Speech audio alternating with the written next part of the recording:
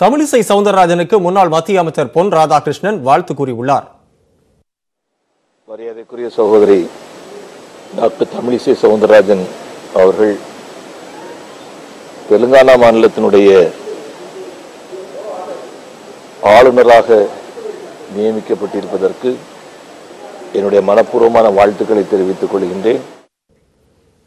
தமிழிசை தெலுங்கானா ஆளுநராக நியமிக்கப்பட்டதற்கு அமமுக பொதுச் செயலாளர் டிடிவி தினகரன் வாழ்த்து தெரிவித்துள்ளார்.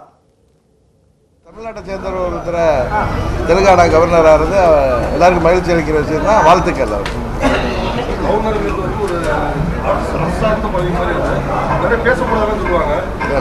கௌரவமான பதவி கவர்னருங்கிறது கான்ஸ்டிடியூஷன்ல நல்ல பதவி.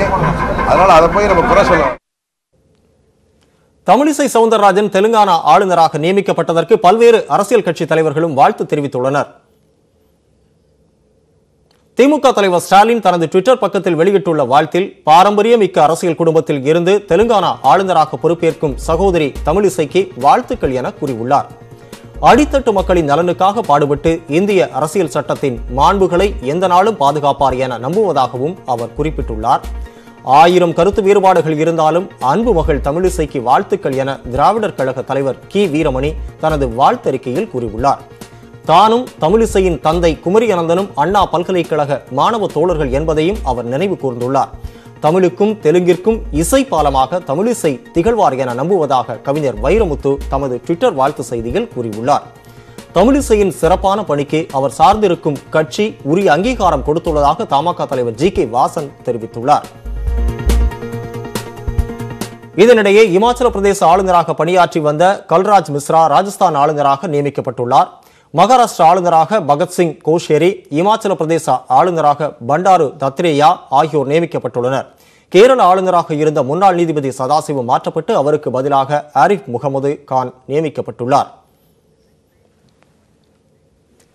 எடப்பாடியின் அமைச்சரவை சுற்றுலாத்துறையைப் போல செயல்படுவதாக திமுக தலைவர் மு.க. ஸ்டாலின் விமர்சனம் செய்துள்ளார். இதற்கு முதல்வரின் வெளிநாட்டு பயணத்தை வைத்து கீழ்த்தரமான அரசியல் செய்வதாக ஓ பன்னீர்செல்வம் பதிலளித்துள்ளார்.